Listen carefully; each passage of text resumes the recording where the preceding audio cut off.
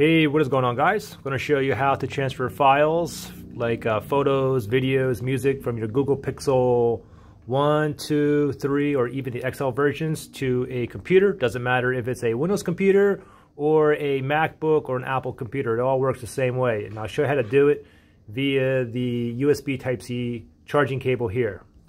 First thing is make sure you have your cable plugged into a USB port on your computer.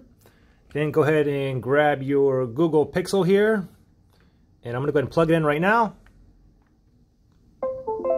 And as soon as you plug it in, what you got to do now is you got to scroll down like this, and now what we have to do is go down to where it says Android system charging this device via USB. So tap on that, then tap on it again.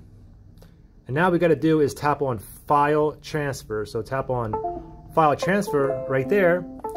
Now, oops, let me tap on file transfer again. Just like that. Let me put my phone down, and now we go right to the computer. I'll go ahead and open up a file explorer here. Pop this open, and let me go ahead and zoom in here.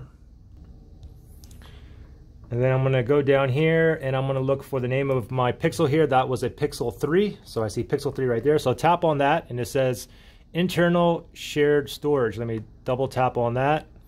And now for all my photos and videos, if I go under DCIM, I can double tap on that. Oops, double click on that. Double click on camera.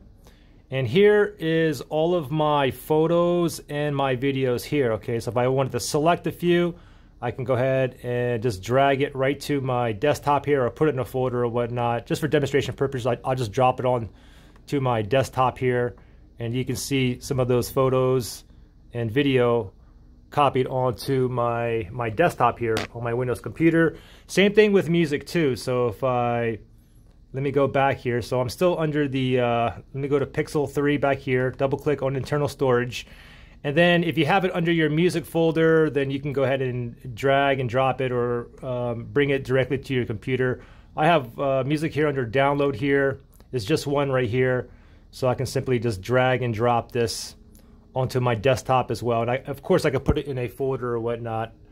And there you go. So right now I have those one music and some photos here.